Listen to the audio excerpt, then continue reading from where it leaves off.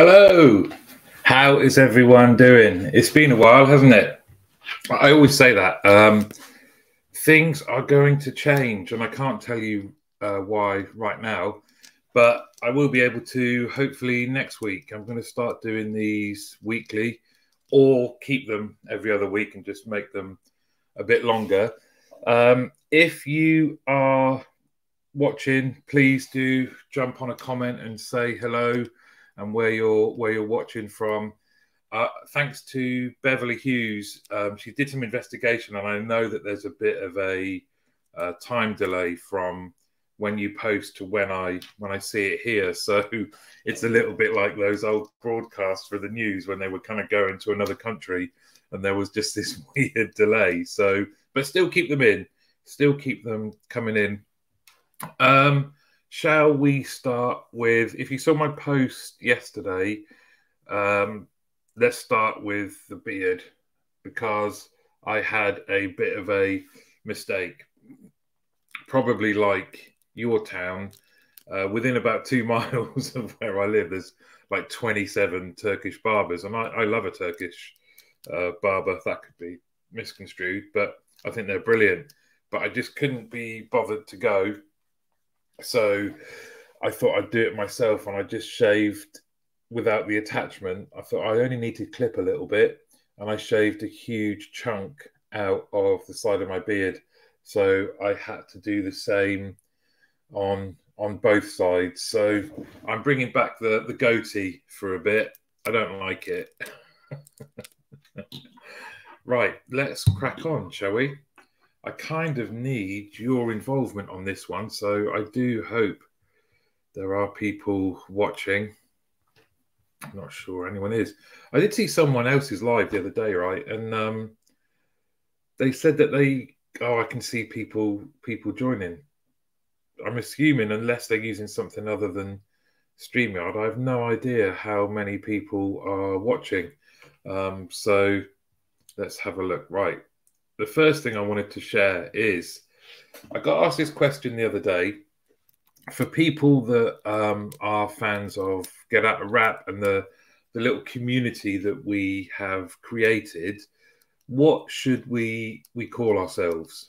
Well, it was actually my good friend Lee Houghton, who is a legend, said, "What do we call ourselves?" And I said, "I have no idea."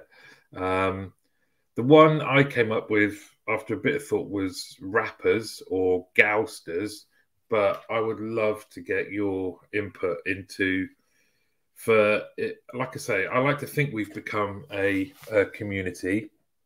Hopefully we have.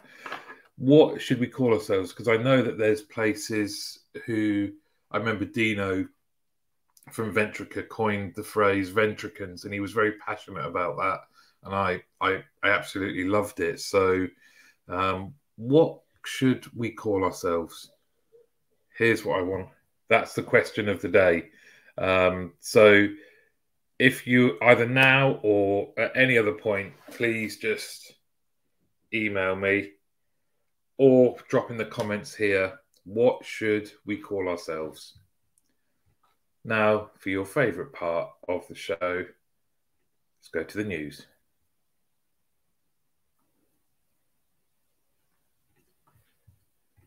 The observant amongst you will notice that I haven't changed the date on that. It still says the 28th of June, so hardly new. But I thought this was interesting for a number of reasons.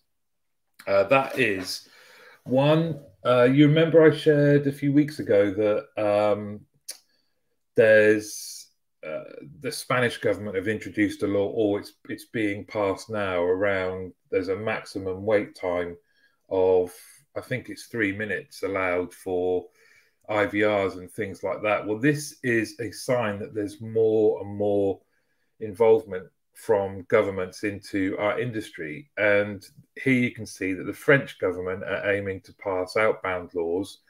So earlier this year, they've already passed a law that all call centers must prefix their number with 09 so that customers can identify the type of call it is.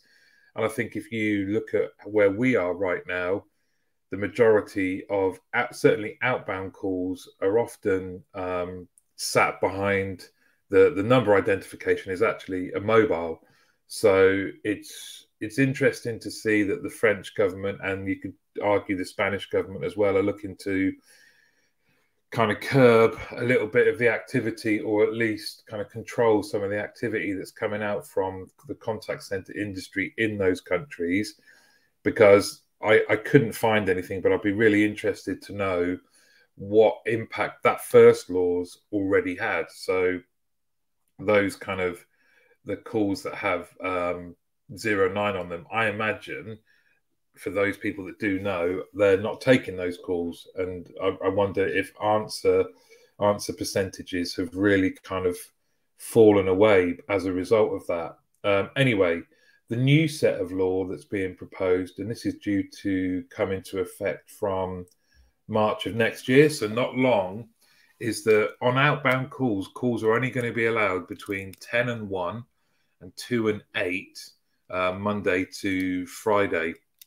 No calling at the weekends and no calling on public holidays. So it's going to be interesting to see how that pans out. From outbound was where I cut my teeth, really. And I have to say, we kind of did stuff like that anyway. We certainly, when it was a time of just terrestrial TV, that's how long ago it was, that we would avoid EastEnders and Coronation Street. We would avoid if there was a big football game being shown on TV. We would dial down the dialer at the weekends completely, and we would, because it was about contact rate. So I kind of look at these things and think this is good. They're setting a maximum number of times you can contact a customer is set at 4. And again, I know with some REDAR rules, certainly back in the day, you try and exhaust the data, let's say. But certainly from my point of view, I think these are all good things. I would love to hear what you have to think. So far, no, no comments. I could be talking to myself. But that's all right. I do that quite often anyway. So let me now share with you a feature that I really love. We're heading into awards season, aren't we? It's kind of November. Everyone goes crazy for awards. But I wanted to use this show as a way of highlighting just the good that's happening out there every single day. And some of you have already shared the teams and a message. So I just wanted to share one for a shout out to the Nespresso Customer Relationship Center Leadership Team. And this is Andy, Joe, Jordan, Olivia, Ben, Dave, and Dan. And in the middle there, where is he? This guy right here. You can see that is Dan Cohen. Great guy. He's been a guest on the show.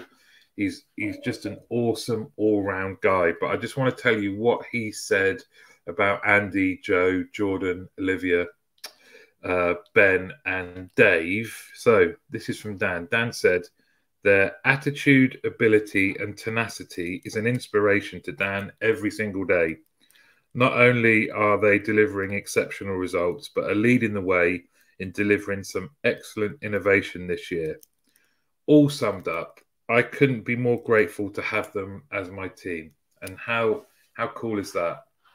And that's them on a night out, because they really do kind of stick with the ethos of our industry, which is work hard and play hard. So to the Nespresso Customer Relationship Center Leadership Team, thanks very much for kind of exhibiting everything that's good about our industry, and more power to you. Look at their lovely smiling faces. So thank you, Dan.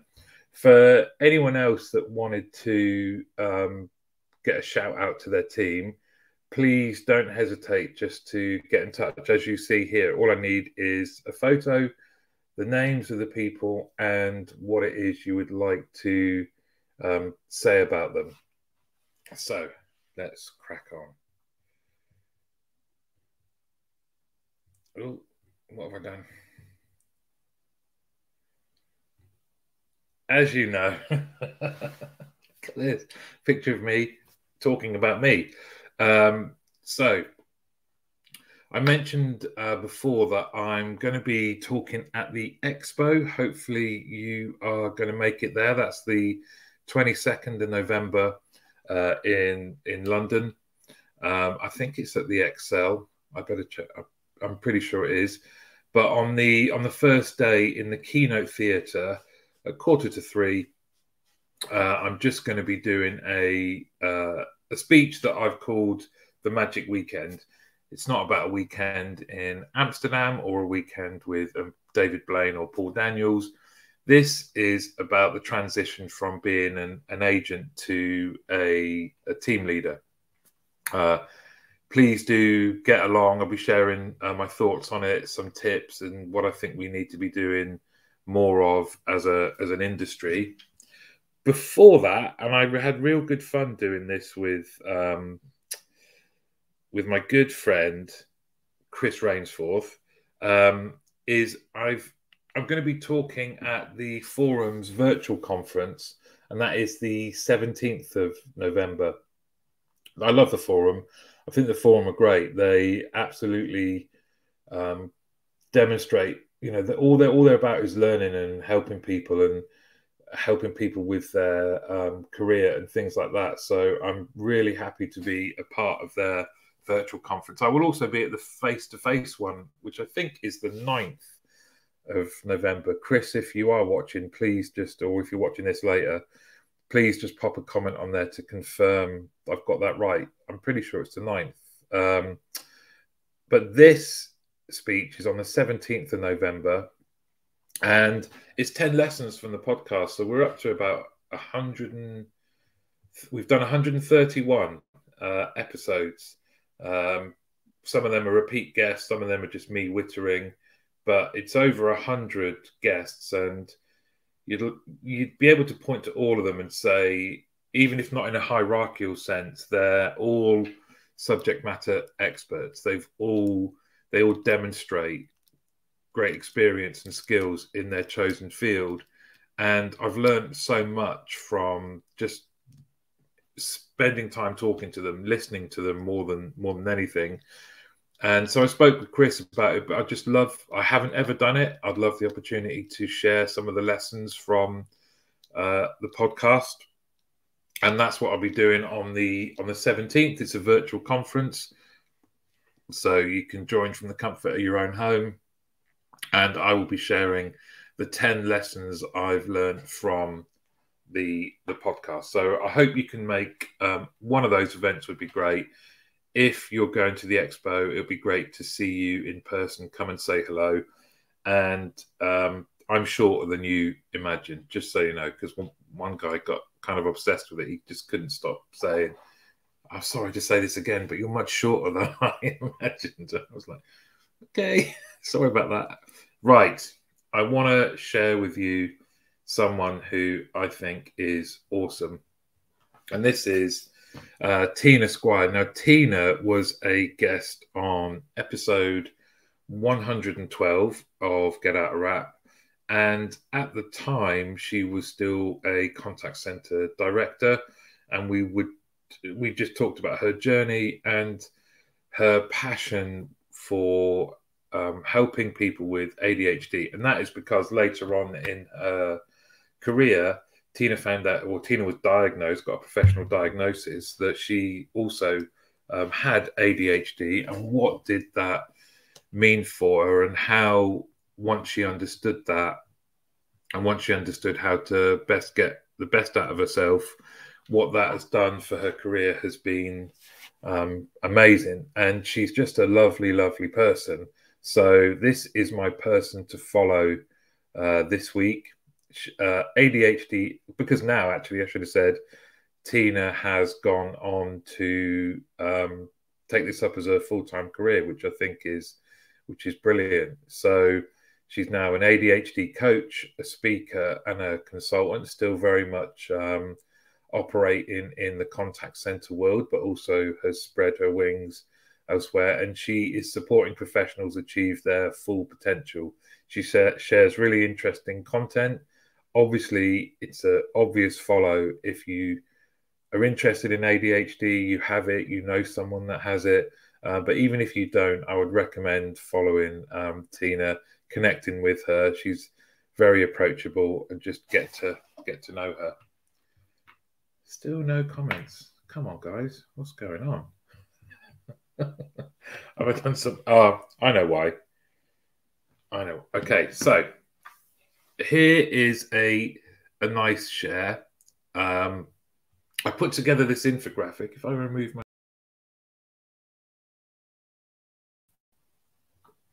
Okay, no. So what steps should you take when taking over a new team? I'm working in the background on a team leader community, and someone in that asked me this question. I'm about to take over a new team. What should I do? Actually, she said her tendency was to be like a bull in a china shop, which I can 100% relate to. It was often action first, thought later for me. So here are the steps I think you should take when taking over a new team. On my dog walk this morning, I went through this on my TikTok, and that's on TikTok and YouTube. Just look for Get Out a Wrap. But number one is connect before you lead. I think often there is a tendency to show you're the leader, start giving directions. Sometimes, of course, you're going to have to, but without having established any sense of relationship, either collectively or individually, it's a real challenge. So number one, connect before you lead. How do you do that? It's very simple. You just make sure that you spend time getting to know people. I can remember taking over teams and being questioned by my leaders at the time as to what I was doing, because all they saw me doing was wandering around chatting to the team. That was intentional, because I, at that point, had suffered through making mistakes of not doing it. That it's better to know people, know where they're at, find out about their lives, how long they've worked. And if you're not naturally a people person, because let's say you're introverted, you're an excellent team leader, but it's not necessarily because you have great relationships with people, or that it's something you've got to work at. Just prepare, just spend a bit of time beforehand thinking, I'm going to have a bank of 5 questions that will enable people to talk to me. And it really is just saying, look, I'm taking over the team. I just wanted to know a little bit more about you. How long have you worked here? What do you like about it? Who's your best friend? Just things like that. And when was the last time you had training? You can keep it work related if you want. You don't necessarily need to know their life story, but without any kind of connection. And often people will give you clues if you just ask how they're doing. What are their interests outside of work is a great one. And just take an interest. Before you know it, you'll actually then be leading people rather than just kind of a team. The next one is understand and do the tasks that the team do. That, especially if you're moving companies, you're not going to know everything straight away, and that's not what I'm saying. What I'm saying is the team need to see you do the job, and they also need to see you. You don't need to be brilliant at it. You can actually fail. You can share that it's difficult and tough, but the team need to see you do the tasks that they do. And if some of that is mundane and difficult, even better, because they need to know that you're the type of leader that will roll up your sleeves, get stuck in. And also, from your point of view, it really helps you get an understanding of where they're at, and how you'll make better decisions as a result of understanding the tough things, the frustrations. And I'll give you a very simple example. it's one thing to theoretically understand and see the makeup of the systems that your team might have to use. It's a total other one where you've got a customer on the line and you're trying to navigate through 5 different systems to find out where their order is, or add something to it, or deal with a query. That kind of mental strain over and over again will enable you to kind of be that mouthpiece to say, look, we need to do something about our systems. But you'll only get that through a day in the life of, or sitting in their shoes. Number 3 is set expectations. This is something I've done every team that I've ever been a leader of, and that is once you've understood the team and you've connected with them, you've understood the tasks, then I would do something where I would say, now here's what I expect from you. Yeah, here's some basics. Do these things and everything will be good. Here's what you can expect from me. And I think this is really important, that your team need to know you'll treat everyone the same. They need to know that you will really back up their career and take a real interest in making sure that they can progress, develop, whatever it is that they're motivated by, that you are in their corner and that you will kind of operate this kind of servant leadership. You're there for support, but within the boundaries that you've set in terms of what you expect from them. This kind of contract and getting an agreement to this contract, because it may be that people amend something in it. Getting this agreement means then that you can refer to it in the future. You've established the boundaries, you've established the contract between you. So it just takes the emotion out of a lot of instances or behaviors that later on you kind of can refer to and say, remember, this was our agreement. If you did this, I would do all of these other things. Well, you haven't done it, or you've broken this agreement.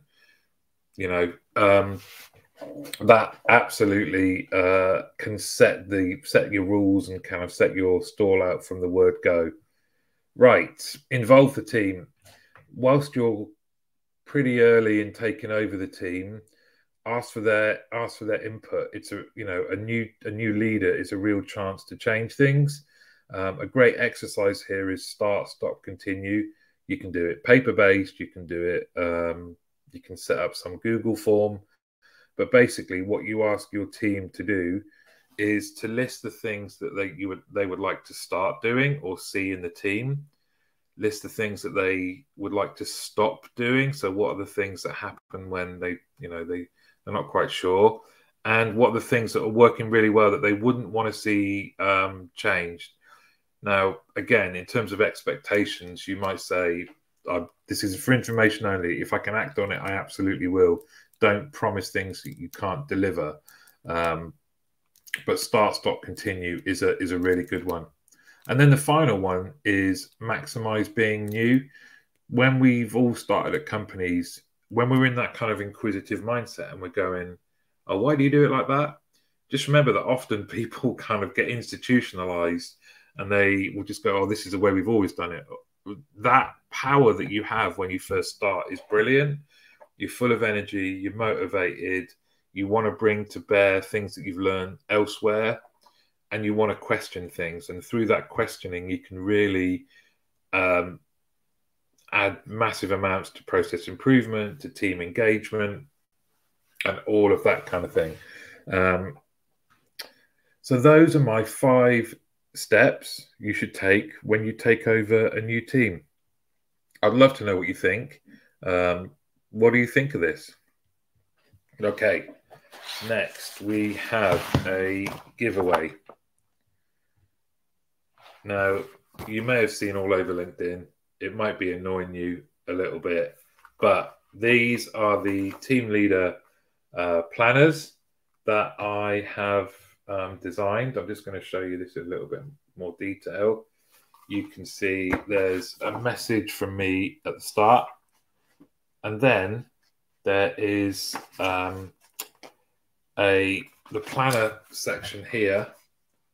Gives you everything you need to do to have an effective day. And then on every other page, there is a notes page. So you can write down how your day's gone, plan for your meetings. Here's a picture of someone using it. There's been 200 of them sold. They come in 3 colors. There's blue, pink, and brown. All you have to do is, I've got a number of them here right now in all 3 colors. Please, just all you need to do is email me and say you want one for one of your team, and I will send it to them. So I will be giving away, that's it. You don't have to do anything more than that. Just email me, give me the name of the person you want to have the planner and the address, and I will get that sent to them today. So finally, I just want to tell you about an amazing event, again, that you might have seen on LinkedIn. And that is the very first Play in Pink Cup at Boundary Park. Boundary Park is a sports stadium kind of, or sports area near where I live. And this was done, we were inspired, or I was inspired by my sister-in-law Sharon, who is resplendent in the center of that photo with her pink tracksuit, sporting. She probably wears a bald head far better than me, with a lot of the comments. Originally, our football group, we play every Sunday. We wanted to just donate our match fees to Breast Cancer Now, which is an amazing, amazing charity. This is Breast Cancer Awareness Month as well. And Friday was the Wear It Pink Day. So this was the nearest Sunday to that. And we decided to play in pink. We had a tournament, 28 players, everyone wore pink, and then we changed into the 4 different kits and then got back into the pink shirts for the presentation and the photo. We actually included, and you can see him front row laughing, leaning over a little bit. That is Dominic, who played in the World Cup quarterfinal. So we have all ability ranges in this team. We had a cake stand, a tombola, and it was just amazing. The power of community and adding some positivity to what is a dark time. Obviously, it's not. This is a horrible disease that affects lots and lots of people. But as a team, we were really proud to come out and play. There was about 100 people, I think, in the end, watching, buying cakes. We had so many people donate. Boundary Park let us play everywhere for free. They set some stuff up in the bar, and we raised an additional £501. So now our total, we're only £179 short of £3,000. So I'm going to keep this Just Giving page open. It would be amazing if we could get to £3,000. So many of you have already donated from LinkedIn. It would be brilliant if you could. Just a couple of pounds would make a difference, but I'd love to get to £3,000. And if you are near or close or want to travel to the Oxfordshire region, next year we will be doing Play in Pink, and it's going to be even bigger.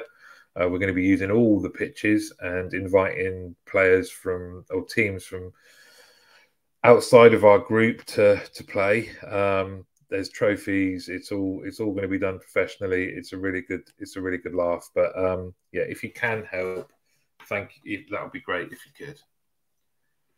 So thank you for watching. Not sure what's happened with the comments. They don't seem to be working, or maybe just no one's watching. But hopefully you found the content helpful. I'll be doing these weekly. I've got some news coming that will make that clearer as to why I'm doing it. And I'm also going to be doing some more interactive stuff where you'll see other people, not just me, and we can have a proper chat about the industry that we love. But hopefully you've enjoyed it. Thank you very much for watching.